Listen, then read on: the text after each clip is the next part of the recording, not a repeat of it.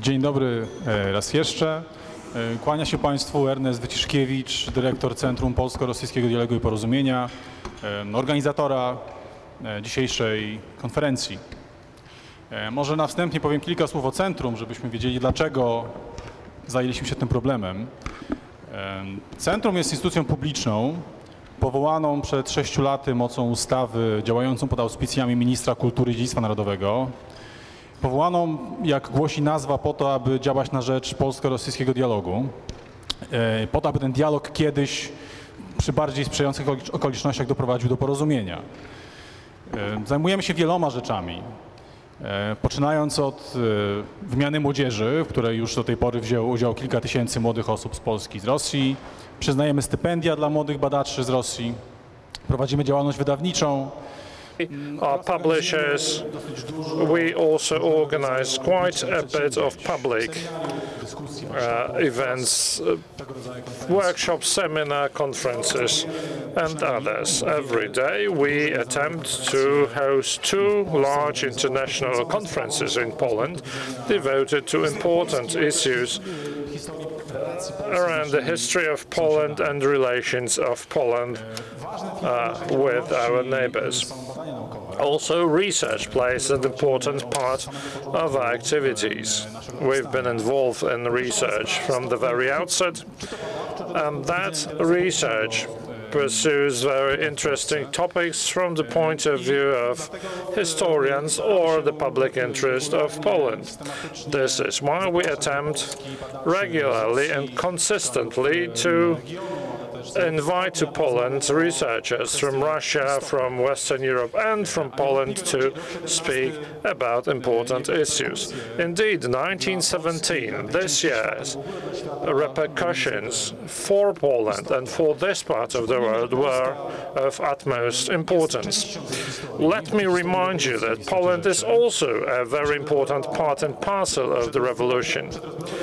Before the partition, the territory that Polish took up before the partitions was occupied by the Russian Empire, and the turmoil in the empire created a totally new scene for the Polish independence.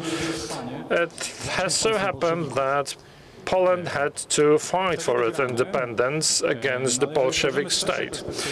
At that time we won, but from a broader perspective we will also see in that year 1917 the roots of the later division of the world and Europe and the sources of experience of the nations in Western Europe and Eastern Europe as far as the perception of those events is concerned. The Iron Curtain that fell in 1945 also heavily impacted the research, because it was principally impossible in Poland to investigate, to explore the period of the revolution. So the Polish historians couldn't take part in the debate in Western Europe with the various viewpoints, and Poland was dominated by the classical Soviet perception.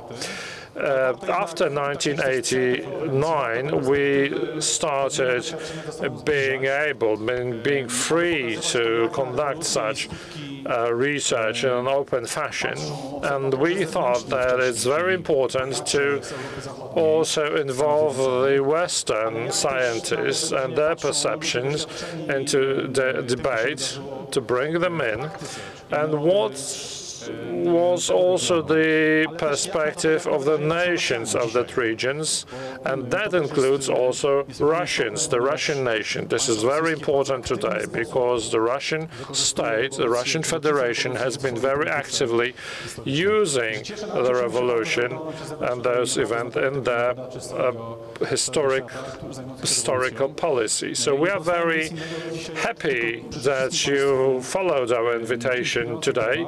I wish you very inspiring debates, and I cordially thank you for coming. So why don't we start the first panel?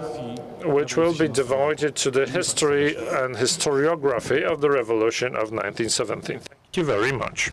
Dzień dobry Państwu. And good morning to you, ladies and gentlemen. My name is Łukasz Adamski. I am the Deputy Director of the Polish-Russian Understanding, or Center for Understanding, and I'll be quite happy to moderate the first panel. As the director said, we are going to focus during this panel on the historiographics or historical disputes about the events that took place in that part of Europe and on the former territory of the Russian Empire. We decided that this is going to be a very good introduction into the topic, and thereby also it will encourage our discussions. But moreover, it seems that historiographical interpretations impact very much of the common remembrance and also of the current politics. The attitude towards the Russian Revolution is also, as to a certain extent, a function of the attitudes towards the Soviet Union, which happened later. We are going to discuss it amongst three very prominent researchers of this topic. The first speaker on my left-hand side will be Professor Marek Kornat. He represents the Institute of History of the Polish Academy of Science. Then he also is active in the legal department of the Cardinal Wyszyński University. But he is more associated with Krakow. He is specialist in the field of Polish diplomacy, Polish political thought, and Polish sovietology, and he is a very prominent, with a very prominent paperwork. The second speaker is going to be Professor Steve Smith, one of the world's famous researchers into the Russian Revolution, author of many books. Today he is working on a comparison of the Stalinist policy and the policy of China at the times of Mao Zedong. And the final speaker, Professor Adam Bosiacki, the director of the Institute of Law of the University of Warsaw. He is also the historian of law, historian of the political system and of the political thought. He has been involved for many years in the research of the Russian political system, and he specialized in this field. Before I give the floor to the first speaker, may I just give you one housekeeping announcement. We always thought that the point in all our conferences is a free discussion. However, for this conference, at this conference, we don't have too much discussion time. But if the speakers keep the time of 20 minutes allocated, then we'll have some time left for discussion. So I really urge the speakers to keep the timing. And I give the floor to the first speaker, Professor Kornat. You have the floor.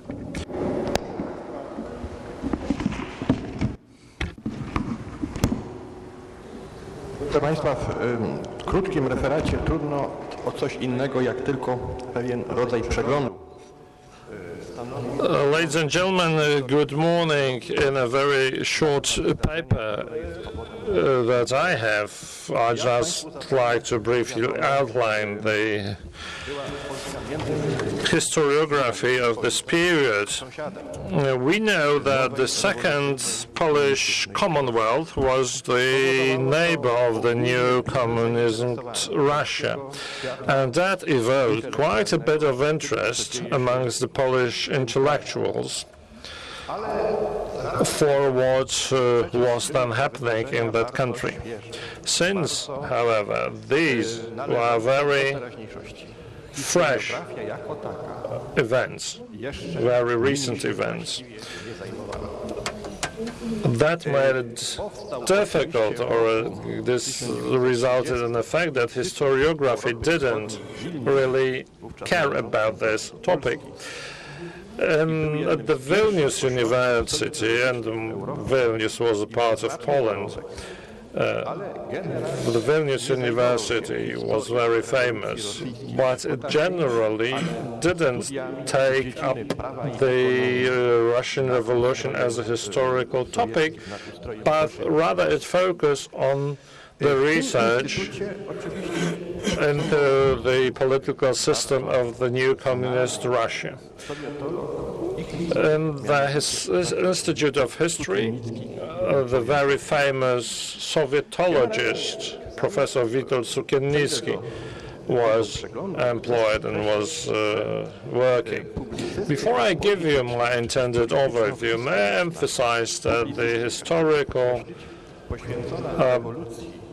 documentation and publications devoted to the revolution of 1917, the Bolshevik Revolution and the Soviet political system, was huge at that time.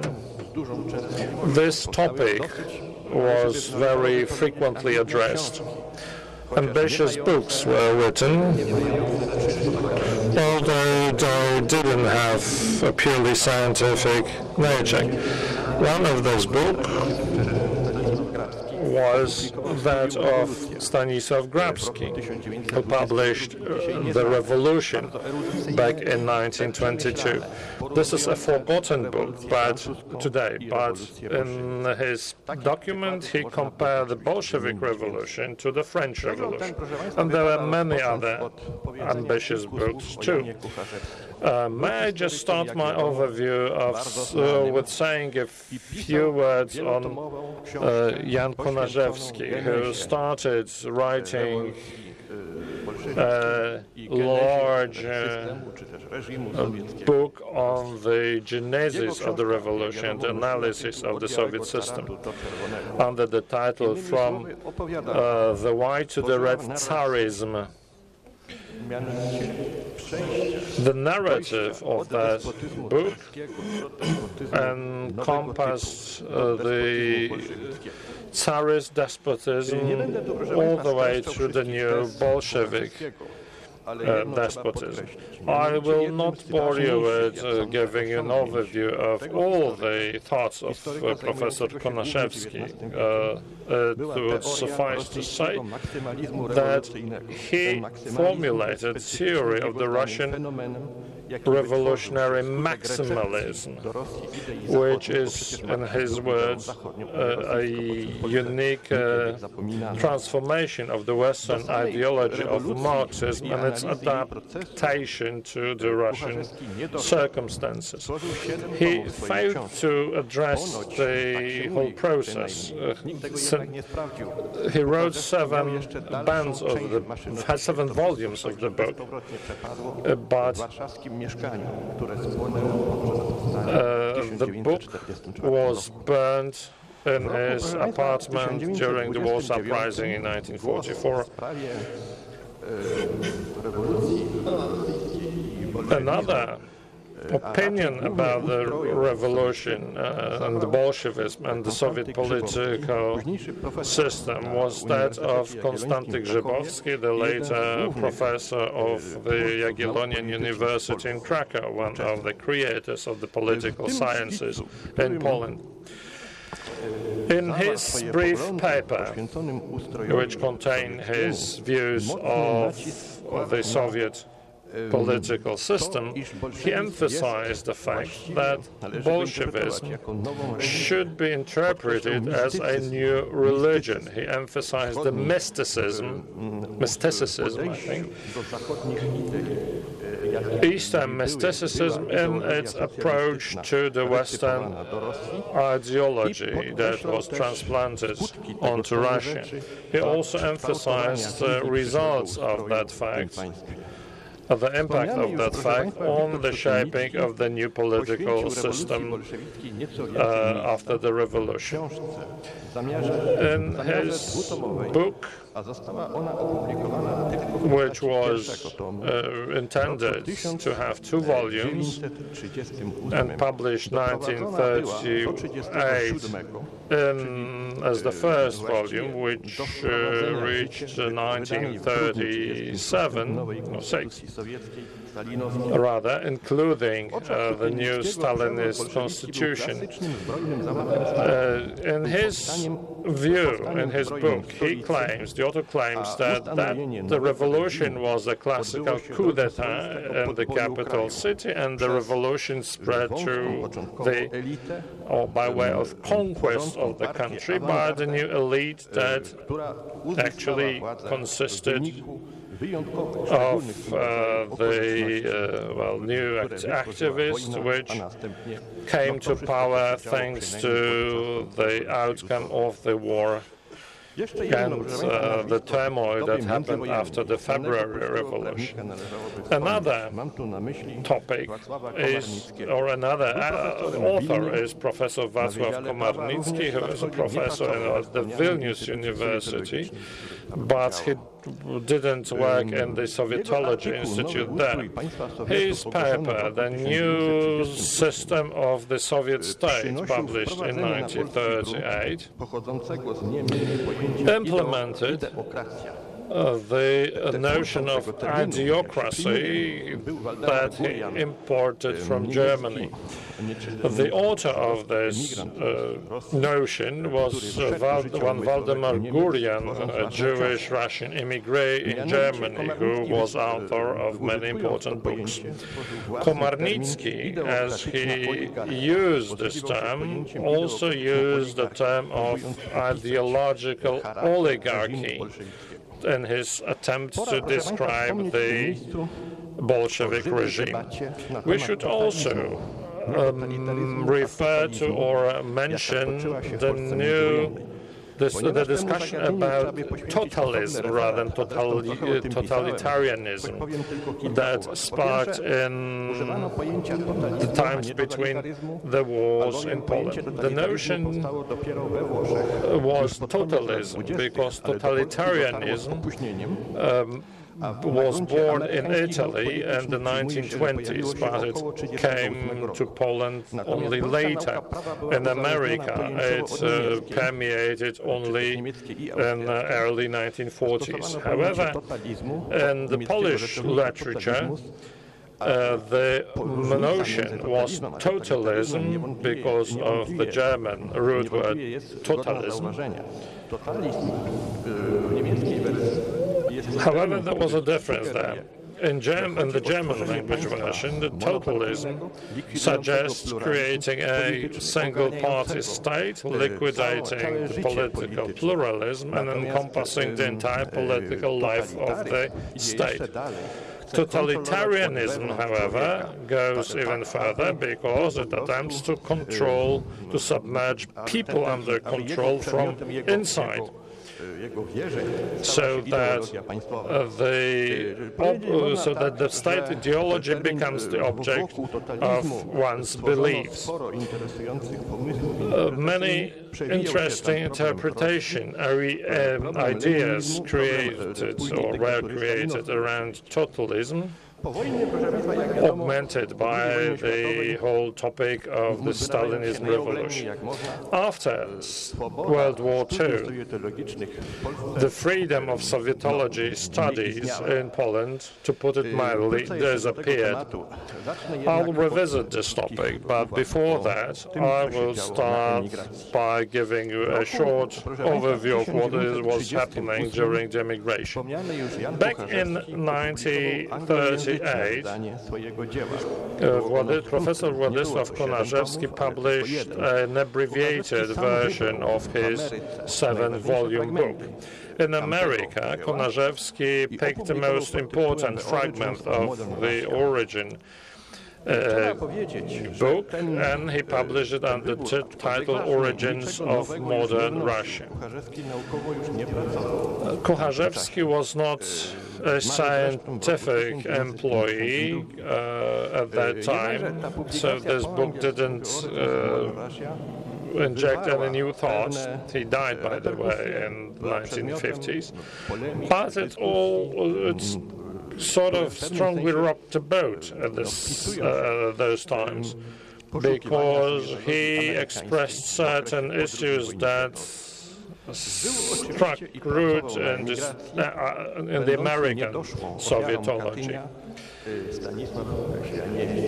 Stanisław Świaniewicz was a very important name. He barely escaped an execution in Katyn, and he dealt with the Soviet political system, becoming one of the world's most prominent specialists in the field of using forced labor in the totalitarian regime. His book, entitled Forced Labor in the Developed Countries, also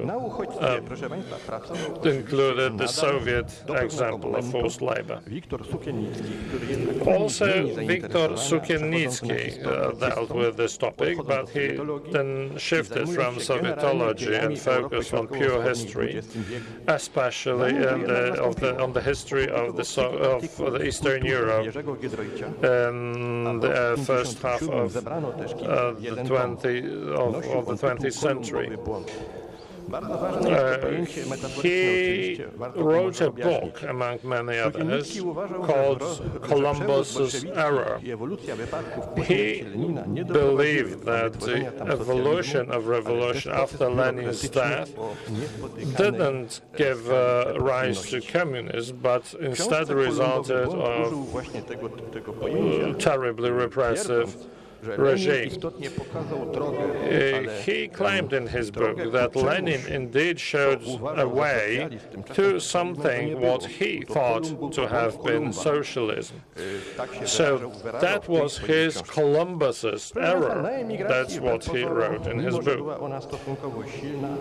In emigration, and I believe that was quite strong, this post-Yalta Polish immigration. Not many books on the Soviet revolution, Bolshevik revolution were written. People wrote rather about contemporary political topics. Those publications include at least two books. A journalist, Stefan Wojtomski, published a book on the Peace of Brest, Peace Treaty of Brest, one of the most one of the earliest steps of the newly established Lenin's government. Professor Bregman was another author of the book called The Best Hitler's Ally, in which he analyzed the relations between Germany and the Soviet Union. Also, Konstanty Grzybowski, whom I already mentioned, dealt with the topic too. We should also emphasize his deliberations on the modification of law that we find in Lenin's work. He also drew heavily from the pre-war texts, but he shed a new light on them and offered a new interpretation of them. What is definitely worth emphasizing, he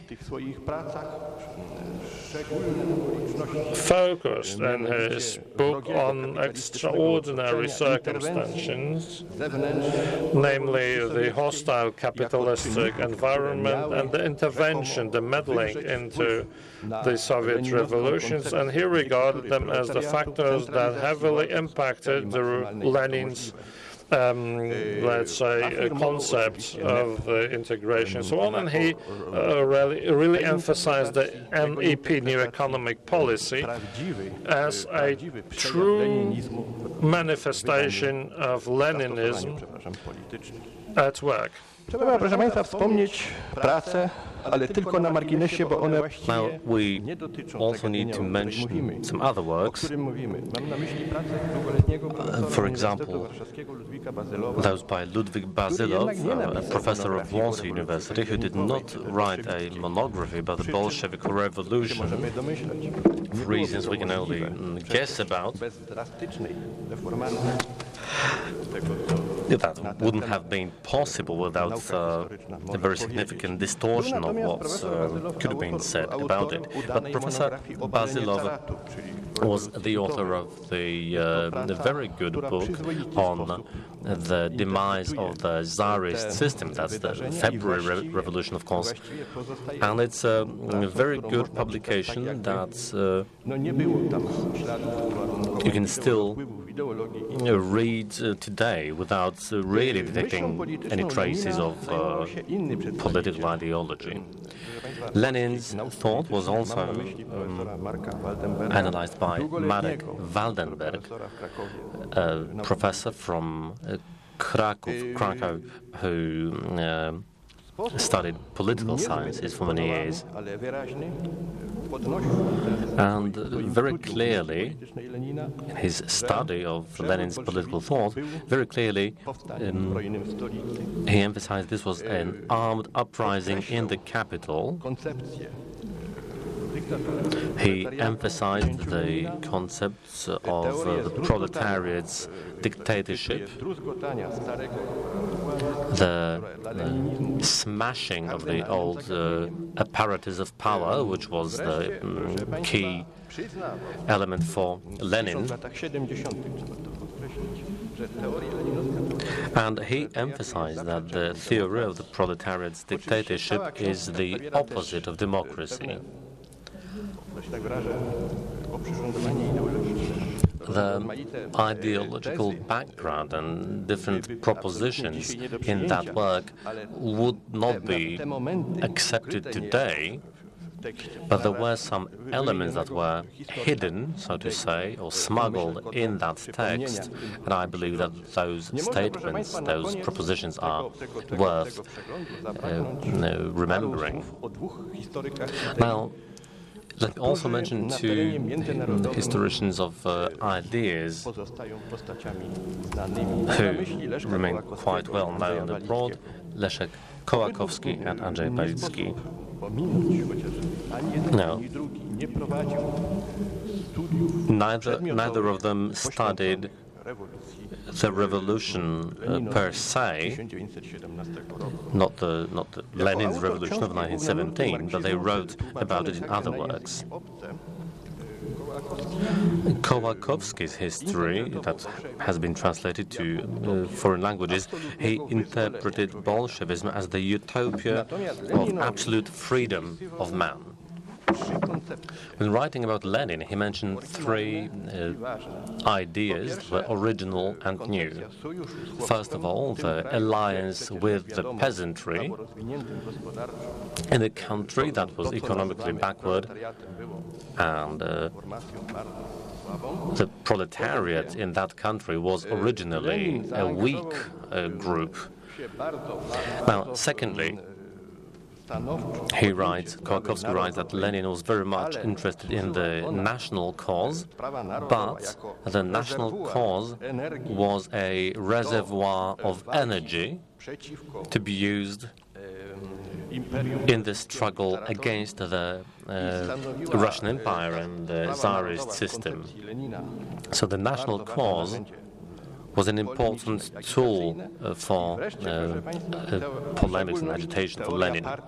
And finally, the party as the avant-garde or the spearhead of the proletariat, and then finally the theory of the proletariat's dictatorship.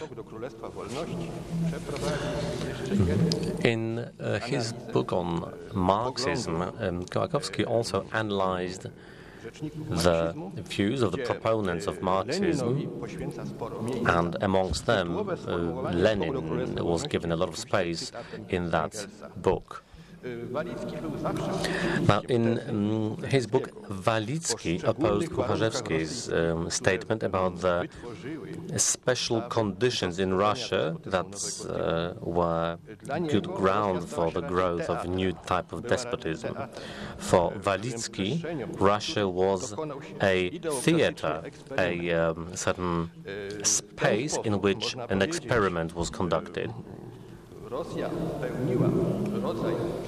And in this way, Russia gave an example in history, and here we can quote Chadayev, who spoke about it.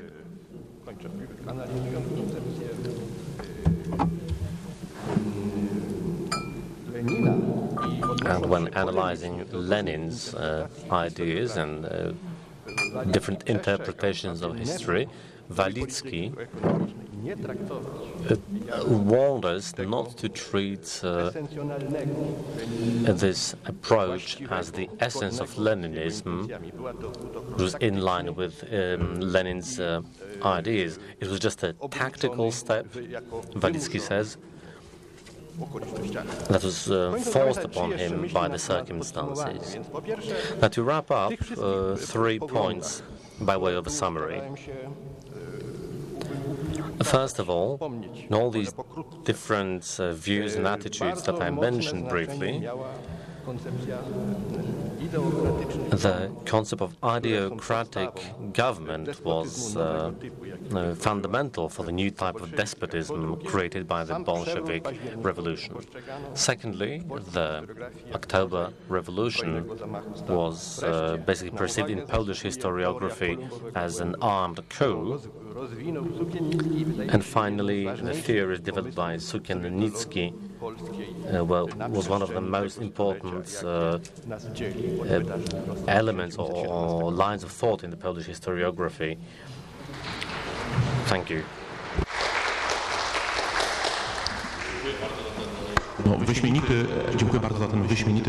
Thank you very much for this brilliant review of the key Polish sovietologist works.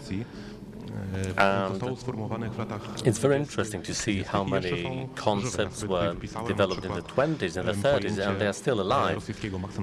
For example, the revolutionary maximalism, or Bolshevism as a new religion, or the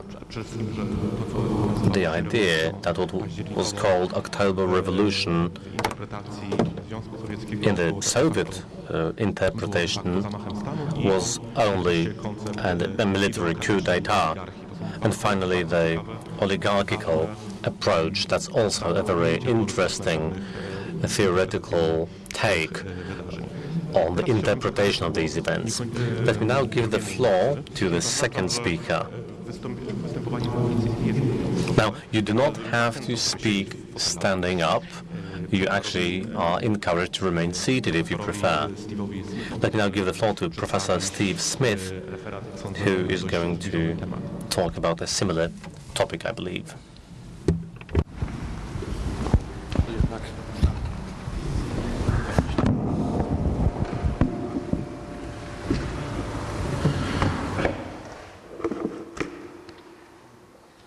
Well, I'd like to begin by thanking the Institute for this very kind invitation to speak.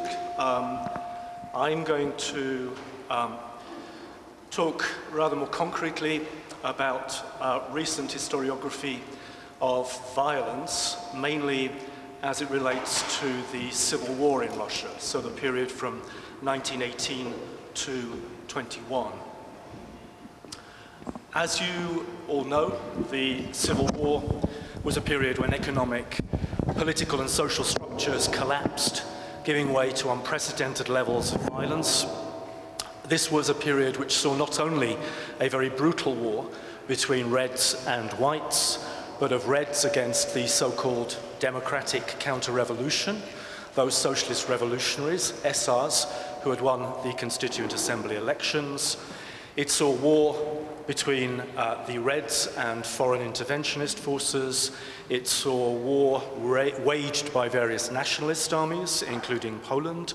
It saw atamani, warlords, struggling to control territory and to plunder resources. Crucially, it saw massive uprisings by peasants, resisting food requisitioning and conscription. It saw local communities using the breakdown of authority in order to settle historical grievances.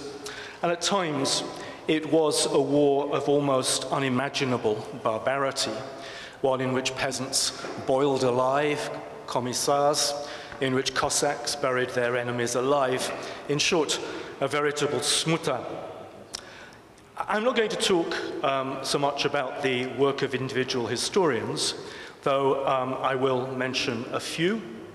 My concern is rather to begin by sketching some recent conceptual approaches to thinking about violence, and then to discuss more substantive historical issues, of which, if I get time, there will be 5. These are, first, the relationship of the First World War to the Russian Civil War. Second, the question of ideology in the Civil War. Third, red and white terror. Fourth, popular violence.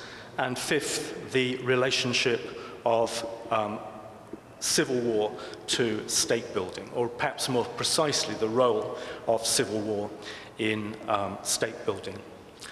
As we all know, all revolutions are about the breakdown of the state's monopoly of violence, the appearance of new contenders for power who use violence as one of the tools to expand their influence, with a view ultimately to establishing a new monopoly of violence. Revolutions are moments too when the inability of the authorities to enforce law and order often makes violence a rational way of pressing one's claims, and when, to make a very obvious point, the general collapse of order allows crime to flourish.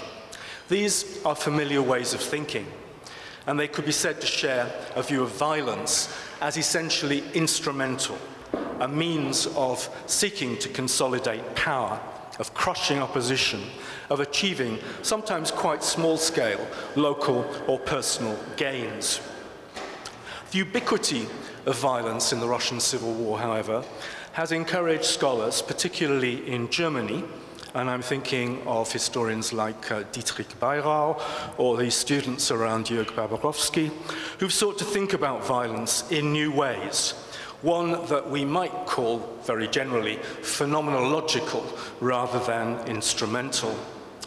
They're concerned to differentiate types of violence, to pay attention to the differential meanings, contexts, and social effects of violence. The violence of a pogrom, for example, the violence of a rape, or the violence meted out to peasant rebels, are all things that need to be looked at contextually and in a differentiated way. These scholars have shown how violence can be used to challenge hierarchies of power, to seek to create new hierarchies, to dramatize challenges of all kinds to the existing order. Felix Schnell's work on the warlords in the Ukraine, for example, shows how they used violence to forge bonds among themselves, to bolster social identities. In other contexts, of course, violence is used primarily as a means of communication, a means of disseminating messages that one hopes will inspire terror in one's enemies, and in more general terms, ideas like cultures of violence, even symbolic violence, which is a term pioneered by Pierre Bourdieu. These have become sort of ways of trying to grapple with forms of violence that don't obviously lend themselves to an approach that stresses their rationality, their use as a means to achieve a particular end. To move on to these 5 thematic issues, one significant development in the historiography in the new century has been to position the revolutions of 1917 squarely in a narrative that commences with the outbreak of war in 1914 and ends with the establishment of a Soviet state in 1922. Peter Holquist has called the period from 1914 to 1922 a continuum of crisis. An older view of the relationship of the First World War to the conflicts that rent Europe between 1918 and 1923 focused on the idea of brutalization. George Mosse argued that trench warfare normalized violence and created a deep-rooted culture of militarism, especially among veterans of the Great War. And this fueled the dynamic of revolutionary, counter-revolutionary, and nationalist violence that erupted across Central and Eastern Europe between 1918 and 1923. Certainly, I think the First World War inured men to sickening levels of violence and saw a wholesale cheapening of life and the perceived value of life. It also brought a shuddering halt to developments that had taken place through the 19th century to introduce recognized international standards for conducting warfare and for protecting civilians. Nevertheless, I think recent historiography has challenged the idea of brutalization as one that helps to make a general sense of the violence of civil war. Most veterans settled back into civilian life without too much strain. Conversely, countries such as Spain and Finland that had not been involved in the First World War nevertheless saw sickening levels of violence, particularly true in Finland. I just mentioned Peter Holquist in the context of coining this phrase, a continuum of crisis. He's associated with what's sometimes called the modernity school, a school of now not so young US scholars who in the 1990s proposed that the First World War in all belligerent states saw a massive expansion and militarization of practices that had their origins in 19th century Europe in the efforts of nationalizing states to shape what was often called the social body. They suggest that practices of categorizing society into sharply differentiated groups, practices of information gathering, of policing, of deportation were common to modernizing states, but were amplified by the First World War and amplified with particular violence in Tsarist Russia. Their work, I think, is useful in demonstrating how porous was the boundary between the military front and the home front, how easily practices developed in battle were brought home, such as the taking of hostages or the attempted deportation of other populations. But I think different developments are stimulated by 1917, and so too great an emphasis on continuity between 1914 and 1922 can be misleading. The second point I wanted to mention of a thematic kind relates to ideology, but it also relates to the point I've just made about what is new that comes out of the revolution itself. Some historians insist that radically new ways of thinking about politics emerge out of the Russian Revolution and that are translated into action with the Civil War. Most notoriously, perhaps, Stéphane Courtois, in the Black Book of Communism, emphasizes the Bolshevik commitment to what he calls a genocide of class that he sees as adumbrating the racial genocide of the Nazis. And one can certainly find instances that might support that.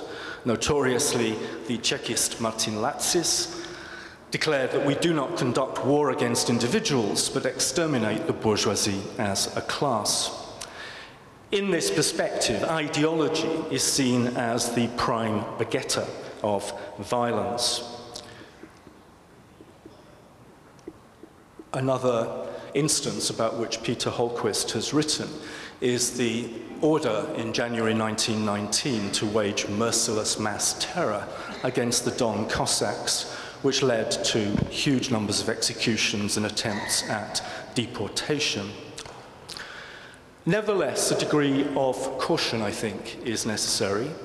Lenin was certainly not above using some terrifying verbs.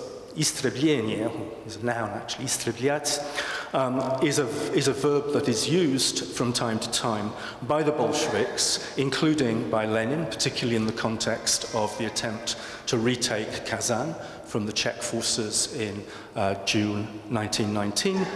But in general, he cautions people like Latsis to saying that the extermination of the bourgeoisie is a misunderstanding of what the revolution is about. And indeed, the order to eliminate Cossacks is quickly rescinded.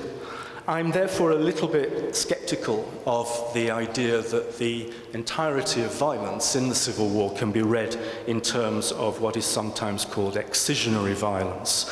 The idea that this is violence designed to purge society of contaminating elements. That seems to me to be much, much more true of Stalinist violence than it is of what is a very, very complex mix of violence in the Civil War.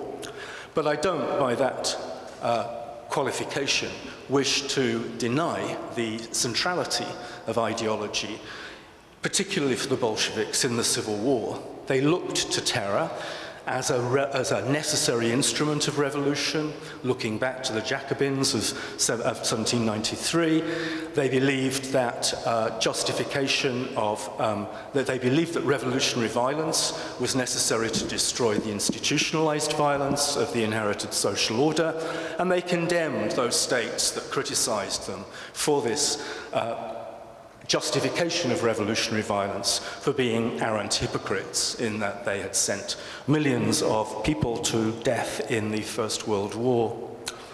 The extent to which white violence is motivated by ideology has been rather more contentious, not least among historians writing in Russia since the 1990s. But I think it's hard to deny that white violence was at least inspired by a certain set of values and aspirations, even if these were never as systematized as the ideology of the Bolsheviks. The whites were, first and foremost, Russian nationalists who aspired to establish Russia one and indivisible. And this meant, obviously, suppressing anarchy and restoring a strong state alongside the values of traditional Russia, particularly those of the Orthodox Church. What united them emotionally was a passionate detestation of Bolshevism, which they saw as a German Jewish conspiracy inflicted on the Russian people. Naturally, they detested class conflict, and they feared and hated the revolutionary masses, that wild beast, as Ariadna Tyrkova-Williams called them. If we move on thirdly to red and white terror, there has again been very interesting work done by scholars in Russia since 1991, especially on the mechanisms of the terror, its interrelationship with the especially on the mechanisms of the Cheka launching terror, and on the institutional relationships of the Cheka to the party. There have also been one or two good studies of the Cheka in particular local contexts. It's well known that the Cheka was called into existence in December 1917 to combat counter-revolution and speculation, and to work explicitly outside the framework of law. Doubtless, counter-revolutionary plots were rife, though by the end of the Civil War, I think, the threat to the regime came less from counter-revolution than from peasant insurgency. New work, however, shows how much the Cheka met with opposition from the first, from local Soviets who tried to subordinate Cheka organizations at the provincial and uyezd or county level to the Soviets, and as the Soviets themselves were undermined by the party, the same phenomenon of local party organizations seeking to impose control over the Cheka is also evident. It's also worth pointing out that pressure for terror came as much from below as from on top. After the attempt on Lenin's life on the 30th of August 1918, pressure for terror emanated from many grassroots party activists. A telegram from the Tarnovskaya cell in Artatovsky uyezd in Simbirsk screamed, "For every fallen leader, hundreds of thousands of bloodsuckers and bandits will be exterminated." Every attempt to curb the Cheka beginning with the resolution on observing legality passed by the 6th Congress of Soviets on the 6th to 8th of November 1918 failed. And although such attempts continued through the Civil War right through into 1921, they were not particularly effective. There were, however, many in the party who objected strenuously to the fact that the Cheka operated outside any legal context. When, in 1995, Alexei Litvin, a Russian historian, published a book on the Red and White Terror in Russia, which stressed the involvement of whites as well as reds in terror, it met with criticism from historians who claimed that the reds had been far worse than the whites. Fielštinsky, for example, claimed that on their territories, the whites did not organize organs analogous to the Cheka or revolutionary tribunals or Revvoensovieti. White leaders, they claimed, never urged shootings, terror, or the taking of hostages. In fact, whites did have surveillance and counterintelligence agencies, and I think it's very hard to argue that there wasn't a white terror. General Tiernikin's troops took few, if any, prisoners during the formative period of the volunteer army. The expansion of his army into the Ukraine after the withdrawal of the Germans in 1918 enabled an unprecedented mass murder of Jews, in which the Pietlurists were prime actors, with casualties as high as 100,000. Similarly, in Siberia, Kolchak's new all-Russian state formally sanctioned summary executions of those they suspected of Bolsheviks, condoned mass floggings, and moved brutally to crush all real and imagined forms of what they called Bolshevik criminality. It's true that there were real differences between red and white terror. The zeal of local Chekists constantly led to wild excesses, but formally the Cheka carried out perfunctory trial, wrote reports, whereas white terror, by contrast, was often the consequence of officers allowing their men to go on the rampage. And this was especially true of those warlords, the Atamani in the Far East, who were only loosely connected to Kolchak's regime. There's also a kind of problematic issue that we have to sort of weave in to this picture, which is the sustained attempt by the Bolsheviks, or certain elements of the Bolsheviks, to institutionalize new forms of law. So new systems of popular justice were instituted, which themselves intermesh with and are gradually overcome in the course of, and gradually serve to set up a counter to the Cheka. I won't say much about popular violence, this is my fourth point, except to say that it's rooted in economic collapse as much as in the collapse of state power.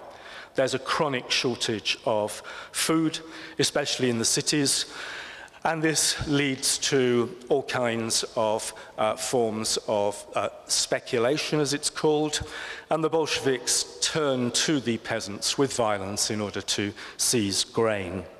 So long as the whites, and I could talk in more detail, but I won't, so long as the white threat hung over the peasantry, they were careful not to expand levels of violence beyond the local. But with the Bolshevik victory in 1920, one sees the beginnings of nationwide insurgencies, from some 50 in all in the winter of 1920 to 21, which take in Western Siberia on a massive scale, Tambov in the south of Russia, right through to places like Karelia. The final point I want to make relates to state authority. One of the ways of thinking about violence by certain scholars, and I think of somebody like Eric Landis in the UK, has been to stress how violence is used as a central way of making a new state. One can argue about the relative importance of violence against organization, the party, the Soviets, ideology, propaganda, but this view emphasizes the fact that In order to create a state, one had to curtail local autonomy, one had to increase the power of higher level agencies, and so long as the Bolsheviks were involved in civil war, the numbers of troops at their disposal was always limited, and so their authority was very, very uneven across the space that they controlled within European Russia. They were not a weak state, but it was only in the winter of 1920 to 21, faced by massive peasant insurgency, that they were able to garrison troops in the countryside and begin to set up the rudiments of a new state. To conclude, as I've suggested, the extent to which one would interpret the Bolshevik consolidation of power as entirely reliant on violence is disputable, but certainly terror, organization, propaganda, military leadership, even popular support, all serve as ingredients in the mix which leads ultimately to Bolshevik victory. But if there's anything to learn from this recent historiography, and as I've tried to suggest, it comes in very different forms, it is that different types of violence existed, interacted, contradicted one another. Much came from the top downwards, but there were also ways, particularly in respect of peasant violence or local communities settling scores with one another, that came from the bottom up. The context was one of general breakdown of law and order, but also of a desperate struggle for survival brought about by the collapse of war. There was certainly a strong element of ideology that inspired violence, but much violence was opportunistic, reactive, motivated by fear and uncertainty. It all reminds me of the three principles that Clausewitz enunciated in his famous text on war. He said that all war is a variable combination of passion, reason, and chance, and it seems to me that the Russian Revolution bears that out spectacularly. Thank you for your attention.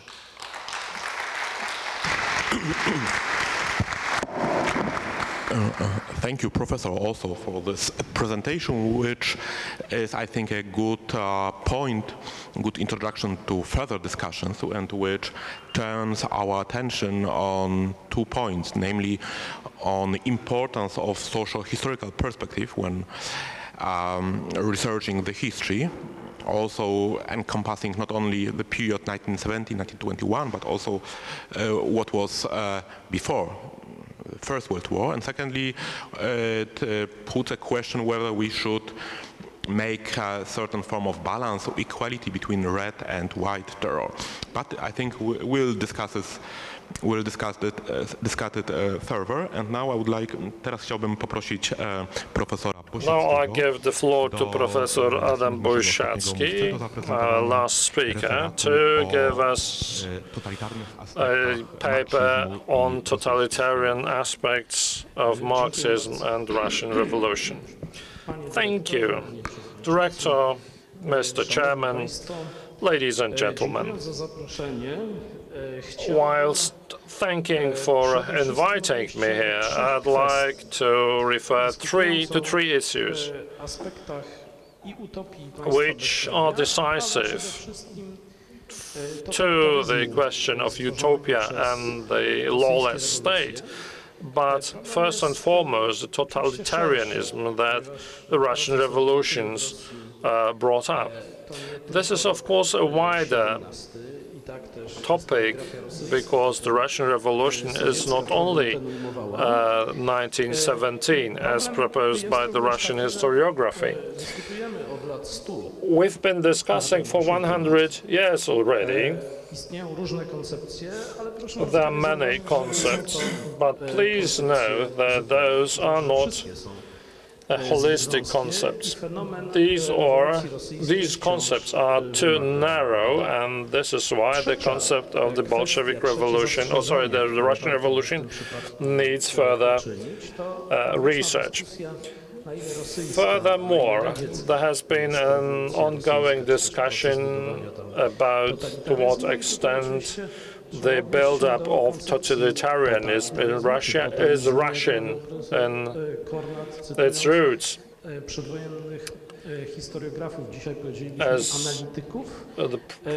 Professor Kornat said, quoting historians, or we would say analysts today, and that applies to us even today as we speak. So there are three questions that I'd like to talk to you about. Peculiarity of the Russian revolutions, about the Soviet coup and the terrible transformation, and the reception or perception of that concept, which is generally negative, which also affects us. Because, as we know, history is the teacher of life. If we are looking at history as a forecasting tool, we should take it into consideration. This is the reason why we met here today. When we speak about some peculiarity of the Russian Revolution, indeed, it is to a certain extent peculiar, but it also shows some semblance with the French Revolution, the Jacobin part of it. But as the historians, especially Soviet historians, wrote, this aspect results from backwardness, namely too dramatic a leap between feudalism into socialism. In that sense, the revolution seems to be anti-state, very similar to the revolution in France, which turned against the absolutism of the king and promoted egalitarianism, which is also something that is a popular thought, among the revolutionaries even today.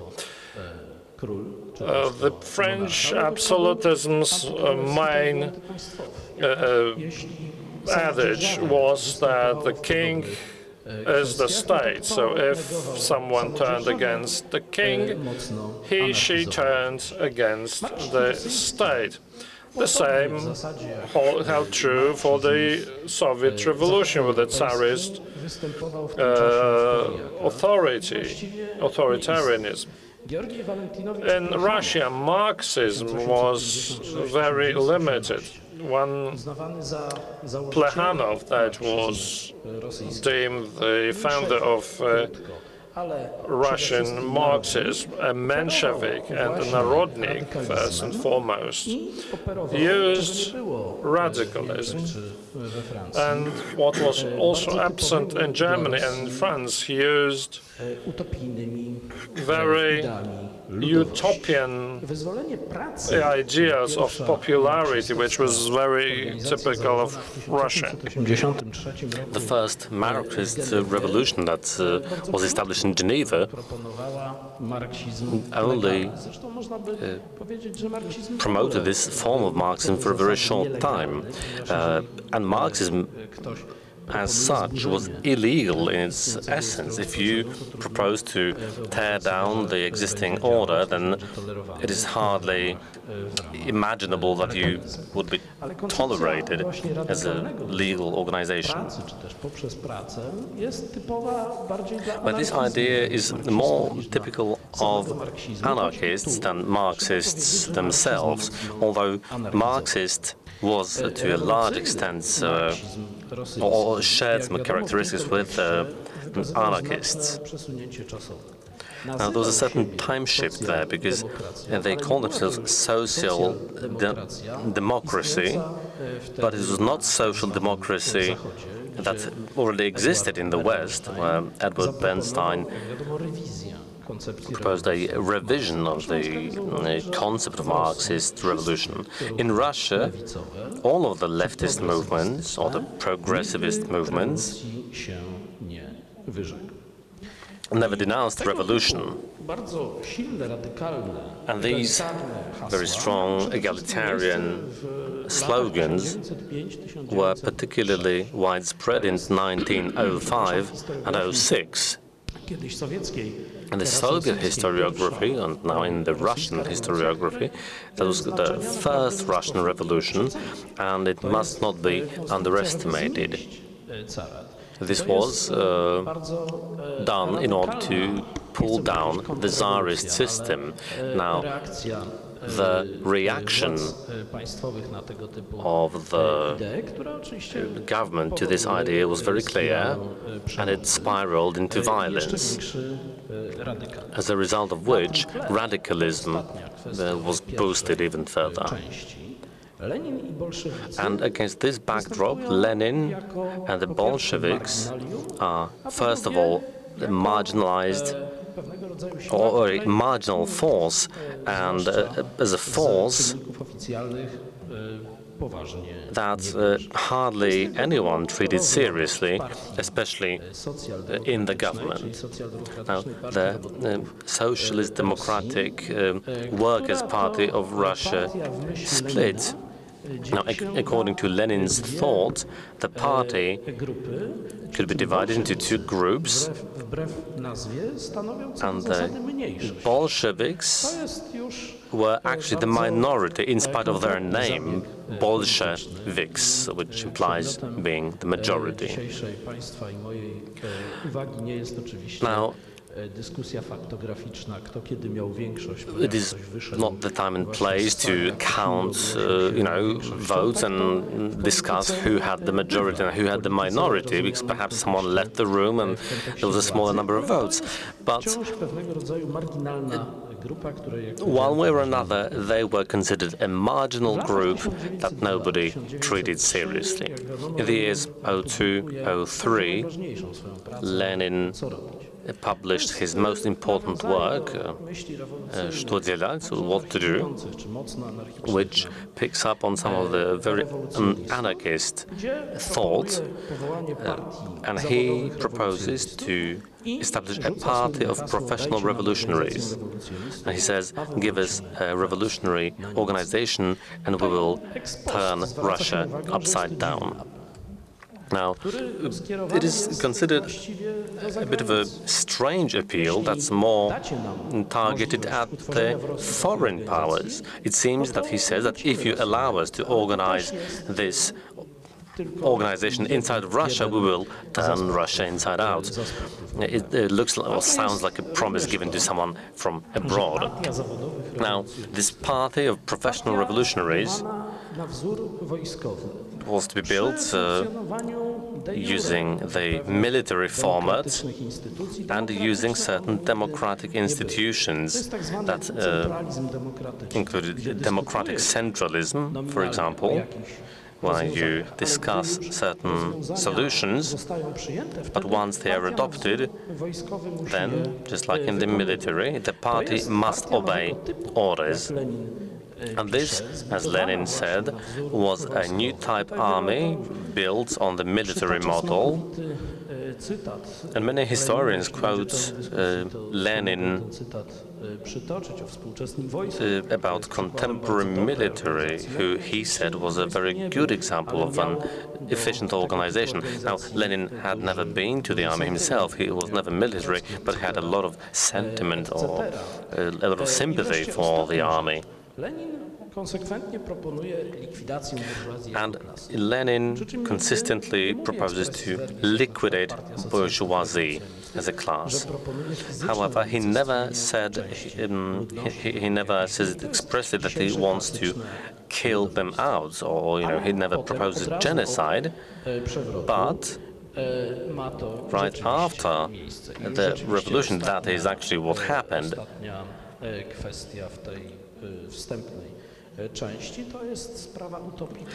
And then finally the peasantry utopia, namely the postulate to nationalize land, to pull down the rights of ownership, especially for large landowners, and for that to be substituted with large or small communes and cooperatives.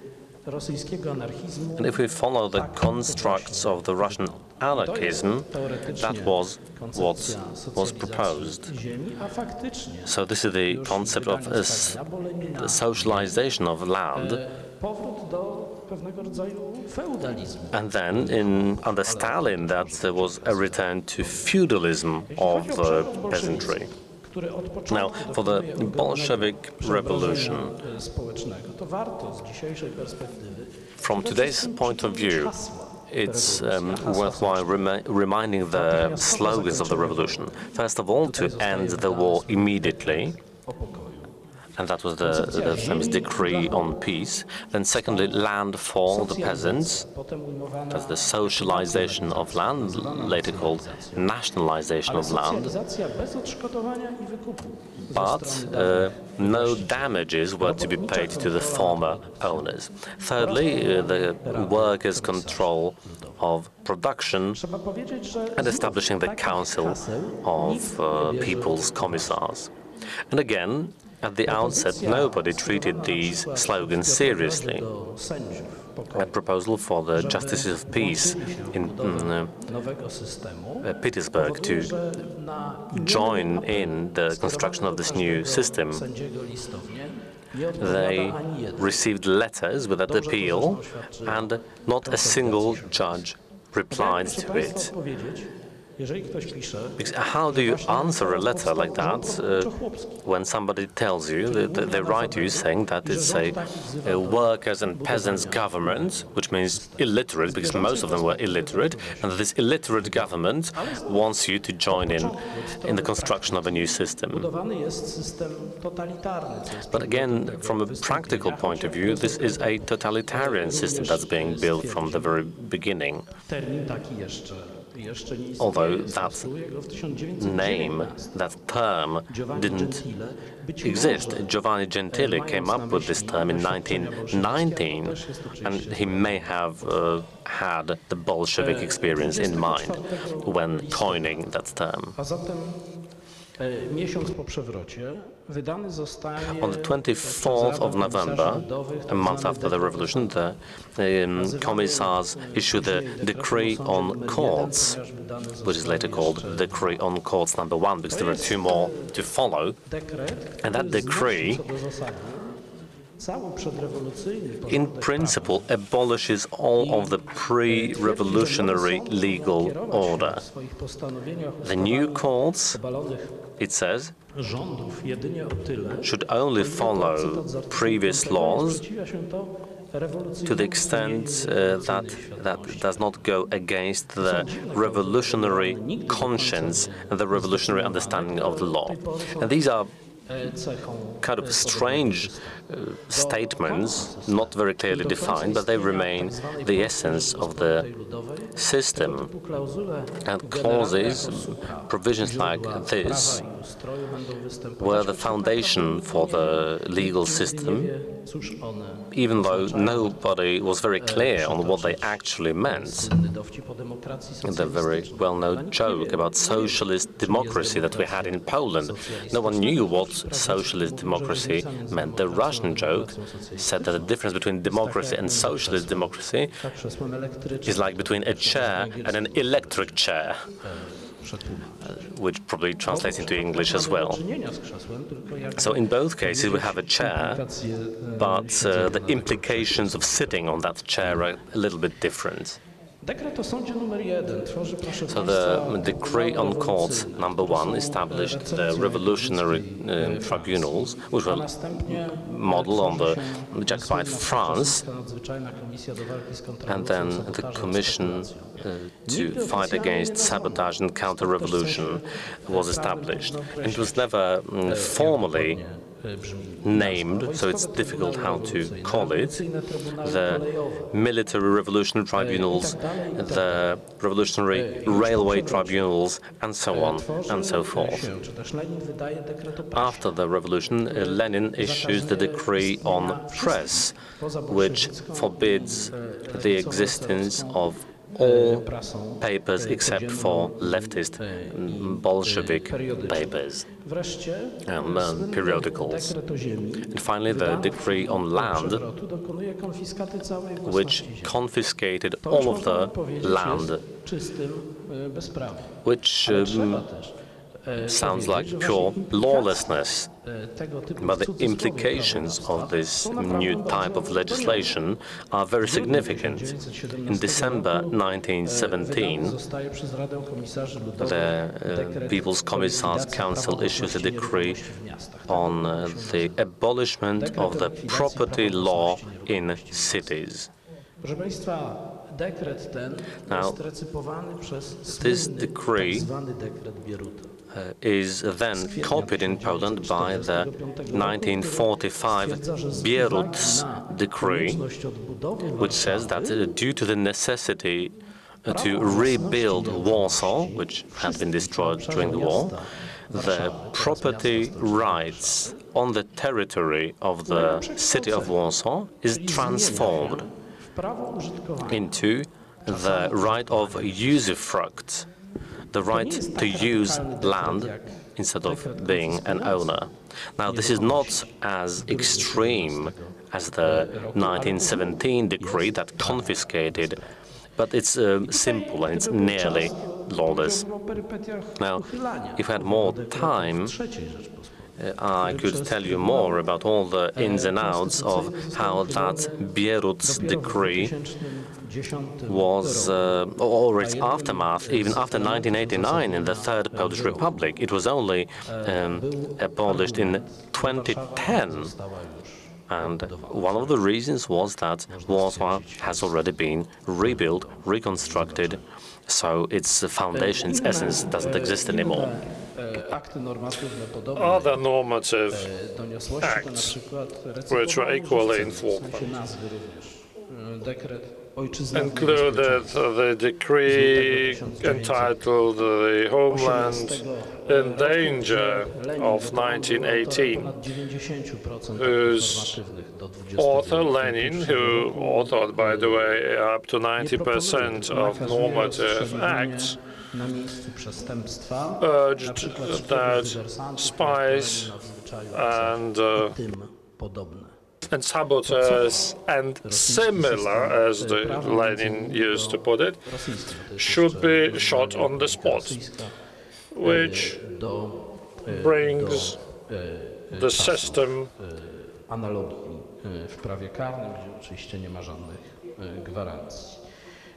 back to the times where the criminal system provided no means of protecting individual against lawlessness. Another decree abolished handing down property. Pisał, że jest zdecydowanym zwolennikiem zniesienia spadkobrania, żeby republika dziedziczyła. One of the authors spoke in favor of that act, as he found positive the ban on earring real estate. My time is up. No. My time is not up. I've been controlling the time, so 20 minutes indeed passed. Please wrap it up, sir. Okay, so crowning of this system, the pinnacle of the system, was the Constitution of July 90. 1918. Lenin wrote that there had been no constitution like ours in the history of the world. Indeed, there never were. This constitution also enumerated groups of people who were actually outlawed. That group included people who didn't work, for example, clergy, gendarmes, the policemen of the former regime. So someone calculated or counted that outlawed group amounted up to 10% of the total population of the Lenin state. And finally, in December 1919, the special decrees were enacted, or the guidelines of the criminal law of Soviet Union were enacted, which provided for putting people into concentration camps for a definite or even indefinite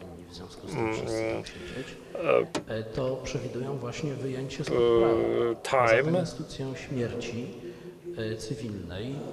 and outlawing certain people. So that testifies the lawlessness of the system. 1 minute.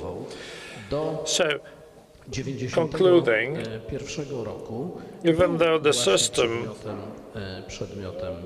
the system that evaluated up to 1999 was the object of reception in the communist countries, which bred a lot of strange regulations. Under Stalinism, the totalitarianism grew freely, and also there were popular there were also political murders. But that leads us to the concept of post-communism, which breeds again this vague nature of the Polish political parties and the organization of the social life that is, of course, more prominent in Russia. So these transfers are innumerable, and that was a separate topic for discussion. Thank you very much for that important contribution, which consisted of two parts. Part one showed us certain specificity of Russian Marxism, which led to totalitarian solutions, and the second analyzed the early Soviet legal system. Very interesting. I also liked the Soviet textbook speaking about the bourgeoisie and the progressive international laws. So may I now throw the floor open for the discussion? Please introduce yourselves and be brief in asking your questions.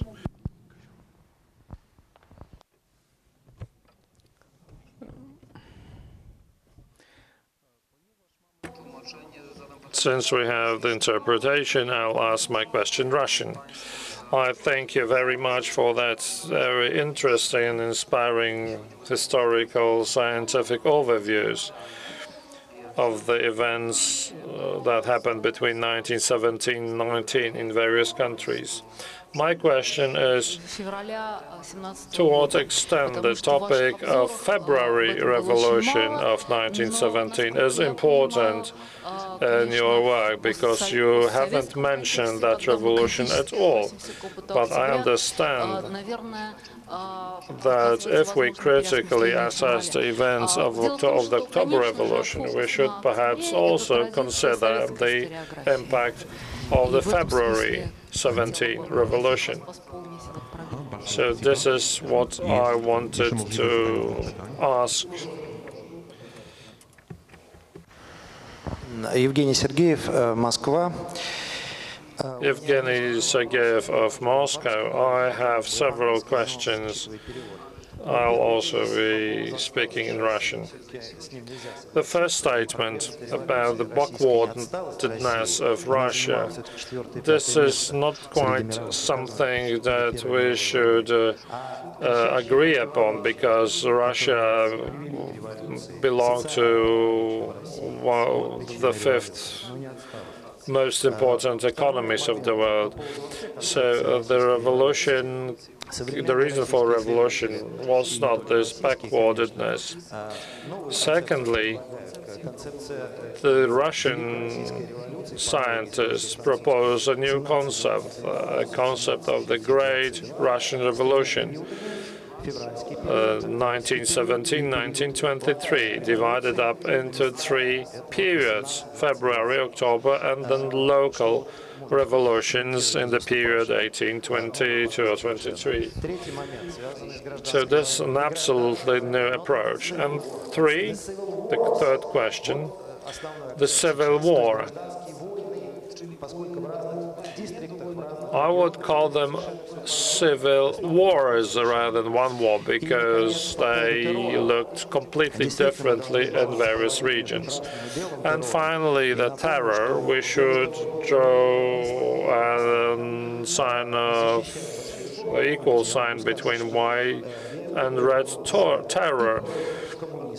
I am not going to defend the Bolsheviks, but the whites, the terror of the whites was directed against not only the Bolshevik, but also about minorities and other groups like Jews. So we should reconsider the seriousness of the terror, whose terror was worse. And also the dependence of the VCK organs. After 1917, this question was discussed in the Bolshevik organization. There was a struggle, which was correctly described by Professor Smith. There were the committees, the local Bolshevik committees on one hand, and there were those CK organizations on the other. So CK was taken over or covered by the party eventually. And the final question, I will give the floor back to the panelists. My name is Andrzej Kopczyński. What was the attitude of the Bolshevik Revolution towards the Orthodox Church, and where did the persecution of clergy started? Where did it start? Proszę Państwa, Grzegorz Gołębiowski ze Grzegorz Gołębiowski. z Lublina. Otóż chciałem tutaj zadać takie klasyczne pytanie. Territorial Organization historiografii socjalistycznej mówiło się o wpływie historical sciences. We speak quite a lot of the impact of the Soviet Revolution on reinstating the Polish independence. Could you please elaborate on that? Because even the contemporary publications read that the October Revolution impacted Poland's regaining its independence again. What is the correct, let's say, reference to that? What's the correct explanation? 4 minutes each. Panelists, please.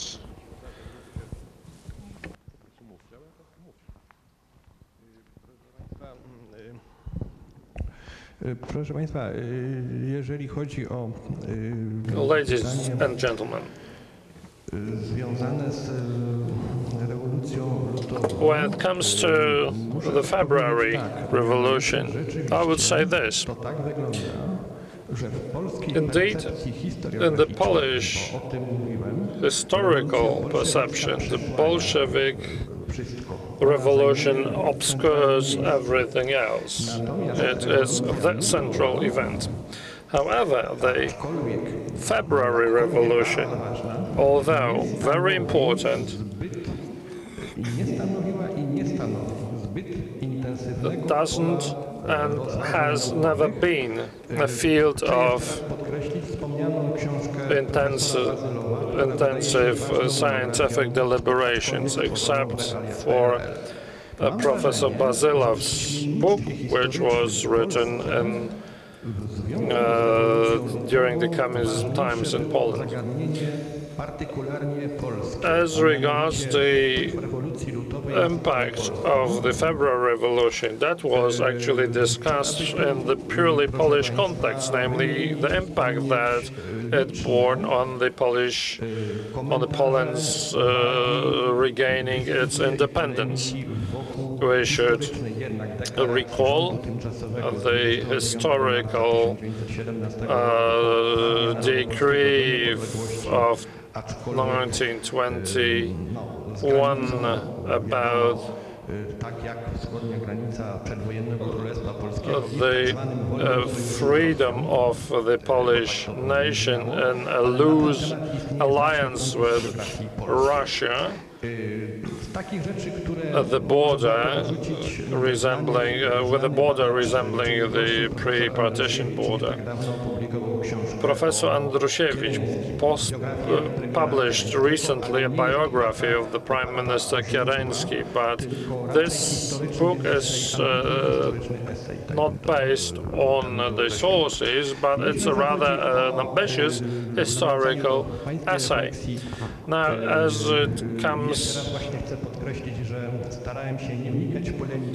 regards your statement, I shouldn't really contradict the statements that I recalled as the statements made by historians. In the pre-war period, the scientists formulated and proposed the theory of three revolutionary processes, namely the October Revolution was one, the forced collectivization and industrialization decreed by Stalin is the second process, and the Stalin's criminal settling accounts with the old Bolsheviks elite will be the third stage of the revolution. This is debatable, but regarding revolution as a process, as a continuum, would be a legitimate thought in history. I think for the next question, Professor Bosiacki is going to handle that. And your final question, whether this great socialism October Revolution, whether or not it had an impact on Poland. Setting propaganda aside, definitely did, because it made Russia leave the Entente, the coalition. Let's imagine that Russia not leaving the coalition, staying in the Entente, it means, in other words, that Russia would also contribute to creating the new order during the Versailles Conference, which would have greatly impacted Poland. Of course, the communist propaganda stated that Lenin brought us freedom. That definitely augments or supports the statement that the revolution had a tremendous impact on the contemporary history of Poland. Moreover, Sovnarkom decreed in August 1918 the invalidity of the Poland's partition. That served, of course, the Bolshevik propaganda, but also served the Polish diplomats in their preparation of various concepts of struggle for regaining the former Polish territory and its place in the international community. I will confine myself to 3 points that were raised. First one about the importance of the February Revolution. I mean, the February Revolution was certainly a revolution in every sense. It overthrew the autocracy, it established political civil rights, women got the vote, there were promises of major social reform. I think a key problem was that the understanding of democracy was very, very confused for the liberal, privileged people who elected themselves members of the provisional government. The idea was very, very much one of a liberal regime tied to the rights of property, and they were crucially concerned to back the revolution as a way of continuing the war. I think for the mass of the population, for peasants, for workers, non-Russian minorities and so on, the idea of democracy went much further. So there was already from the start a structural contradiction in this, with respect to this idea of what the revolution was about, what it should achieve, what did democracy or socialism mean. But I think the crucial thing is the war. The war brought nothing to millions of Russian people. They were anxious for peace. The provisional government saw the revolution as a way of trying to rally patriotism, and Kerensky, I think, made a fatal mistake with the June offensive of 1917. And it is that, in my view, that really opens the floodgates to popular radicalization. That plus the Kerensky rebellion at the end of August really paves the way for the Bolsheviks. And up to that point, I think the Bolsheviks were very, very marginal, despite the sort of traditional narrative that puts emphasis on what is to be done, Lenin's return and so forth. On Professor Sergeyev's point about backwardness, I would entirely agree. I think that the roots of the revolution in Russia lie in a deeply backward country rapidly modernizing, but I think in the context of pressure from Germany, the US, Britain, and so on, Russia's great power status was threatened. The Tsarist, the more intelligent of the Tsarist ministers recognized that if Russia were to maintain its place within the world, it had to industrialize, it had to modernize its defense forces. All that entailed things like migration from the countryside, the emergence of new social classes, an increasingly vocal middle class that demanded civil and political rights. And although I don't think those things in themselves made revolution inevitable, indeed I think it's arguable that after 1905 Russia was moving away from revolution, nevertheless the First World War was the straw that broke the camel's back, and the social contradictions that had been building up explode after February. Finally, Professor Obczynski's point about the church. The revolution has a great impact on the Orthodox Church, which I think has only really become visible in the last 10 years. A council, a Sobor, is called. There are radical movements within the church that are also calling for democratization of church life.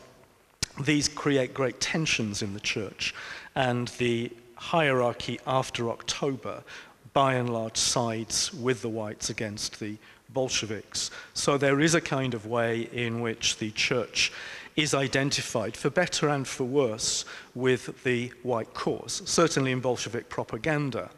That said, Bolshevik policy against the church is far harsher than that of any other communist regime after it comes to power. There's a virulent hatred of religion, which isn't necessarily replicated in Eastern Europe after 1947, say. Yes, Stalinization brings persecution of the church, but the states are very, very quickly forced to recognize the strength of religion. In Russia, by contrast, religion is enormously influential still, but the Bolsheviks wage a kind of deeply militant policy of trying to subordinate the church, which fundamentally fails. And in the Second World War, they're forced to recognize that. But in a comparative perspective, I would say that if you compare the Bolsheviks with German Social Democrats, even with the Chinese after 1950, the depth of antipathy to religion on the Bolshevik side is extreme.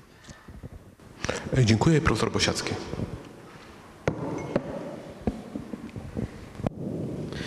Dziękuję bardzo. Thank you very much.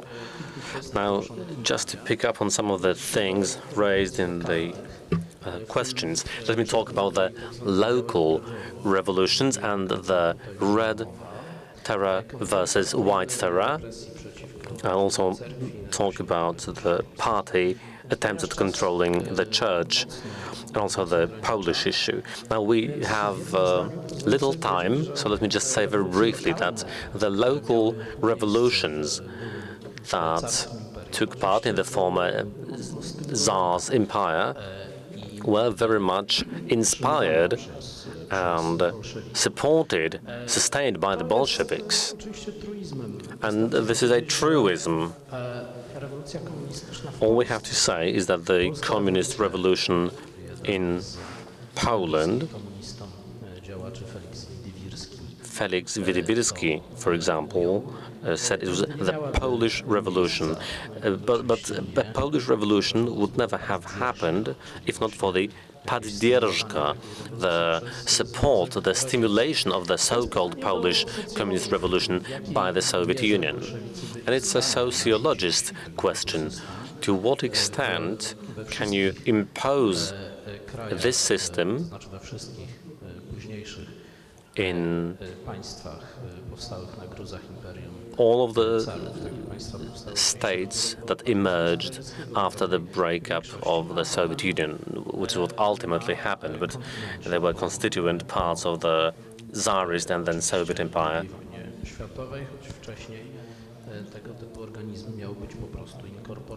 Before the Second World War, they were to be incorporated in the Soviet Union. Now, about the Red Terror versus White Terror, now, I'll be very careful about this.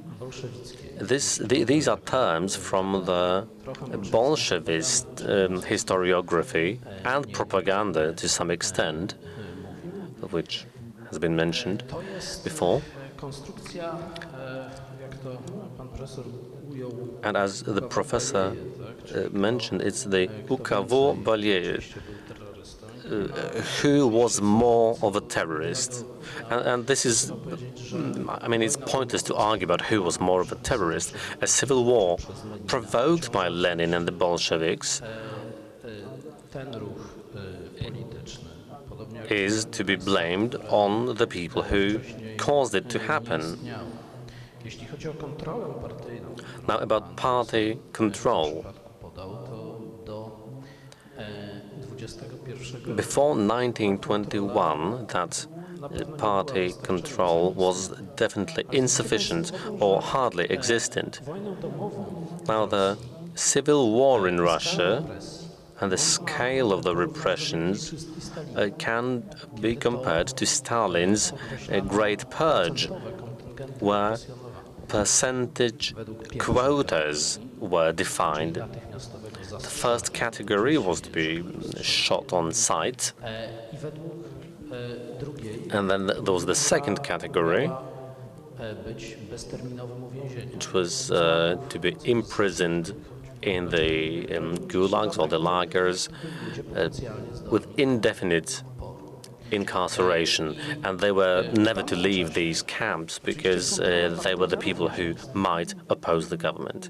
And at that time, the party didn't control that either. The Bolshevik party didn't have the biggest significance in the times of the Civil War. The individual people in the party did, but the party as a whole didn't. Now, as for the clergy, these repressions didn't start immediately. I read some of the newspapers from the October Revolution period. For several days, the press didn't notice that power had been taken over, and they kept warning people, including the Bolsheviks, not to start a problem, start a fuss, so to say. Lenin, on the other hand, kept threatening people with being shot. For example, if certain orders had not been carried out, he says that repression should be intensified, and so forth. And again, the communist historiography says that the terror started after the killing of 2 eminent Bolshevik activists, including Wodarski, who were members of the Cheka. But that was not really the case. It had started before that. So in the middle of 18, the repressions had been in full swing.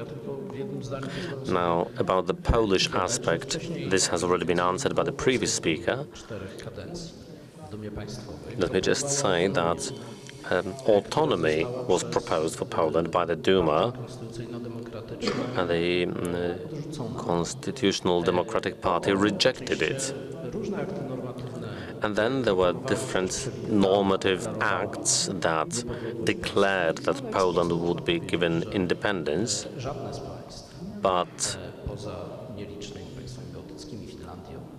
hardly any countries actually regained independence. I mean, Poland did and Finland did, but all of the other countries that were promised independence did not receive it in the end because the Bolsheviks counteracted that.